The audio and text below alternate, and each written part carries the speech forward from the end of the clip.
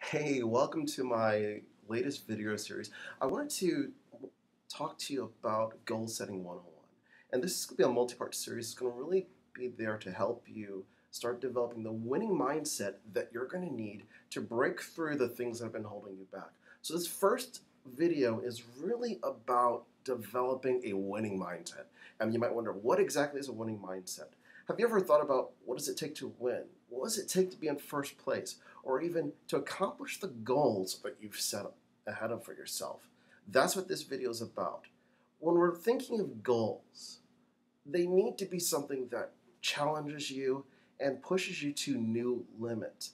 And what I mean by that is not something that's in our current comfort zone. We have to step outside of it, start thinking of, well, I'd love to do that, but I'm not sure if I'm ready for that. Guess what? There's no better time than the present.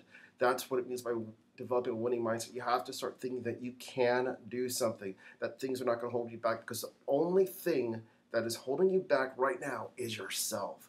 Just like many things I've done in the past, things held me back, like producing videos. Why? Because I thought, oh no, it's not going to be good enough to be on video. But guess what? There's no better time than the present to start doing something.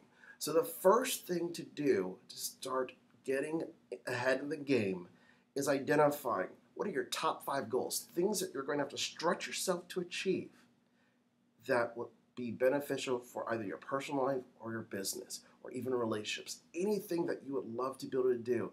And don't think about the money that's going to be involved to do it. The money will come. You have to start thinking, what is it you want to achieve? And then the tools are going to start appearing before you, but it's still going to require hard work.